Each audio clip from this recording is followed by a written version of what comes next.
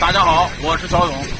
第二天我们骑行了1500公里，现在到达了贵州省印江县。但是我们这个电车呢不能继续前行了，因为这个大山太高了啊。下坡的时候太危险，搞不好的话2个人就这个不是伤就是残啊。所以说我们也不冒这个风险了，就停下来了，在这边办驾驶证。驾驶证呢，这都等了10多天了，也没有信儿。星期一我们去咨询一下，能顺利办的话就顺利办，不顺利办的话啊，我们就选择这个交通工具脚蹬3轮车，既能带东西，还能这个搭帐篷做饭啊，省了这个旅店的钱了。每天的开销的话，买肉的话50块钱就够了啊。刚开始前10天没有想到呢，如果想到的话就买个脚蹬3轮车。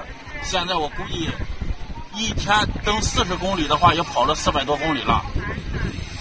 在再高的山上上去了也不怕啊，有水有食物在上面住就可以了。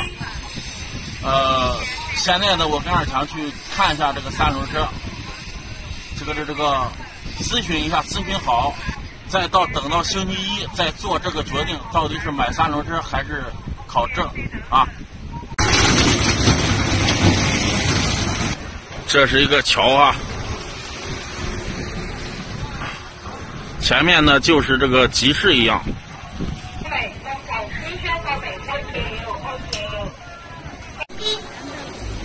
今天是星期天啊，这个人特别多，这边在这边卖这个烧鸡的、熟食的哈，像猪头肉的啊，什么都不多啊，不像我们老家那边卖猪头肉的、熟食的一排一排的。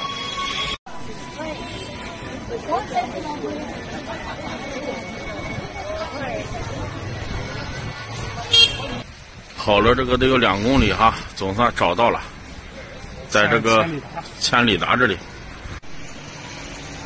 就这一款嘛，这个有点小哈，再有大一点的就好了。刚才我们跟那个老板娘咨询完了啊，要1280，这个还价呢1200块钱。那个车子是1.1米的哈，比刚才看那个要大一点点啊。斗子的话，基本上跟电车斗子差不多，就是少20公分。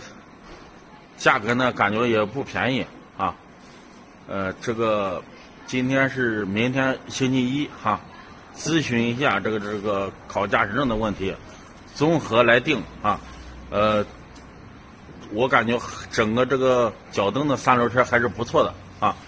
第一能减肥啊，第二的话不用充电，非常的方便啊。下雨的时候呢，就是说得买个这个防雨的设施啊，弄个塑料布什么的就行，盖子。到住的地方了啊，这个东西还不少呢，不知道那个小3轮车能不能放得下。明天中午去这个车管所再去咨询一下，这个最后的决定就是看明天中午这个问好之后，然后就把东西然后寄走，然后东西然后搬到那另外一个车子上面。对对对，这个3轮车有道加急是得需要1200块钱。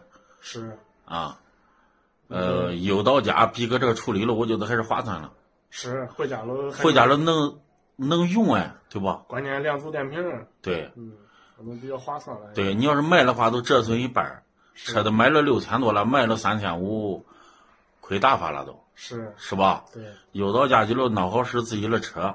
对，就不在这里靠了。明天这个问好了，都明天后天都出发了都。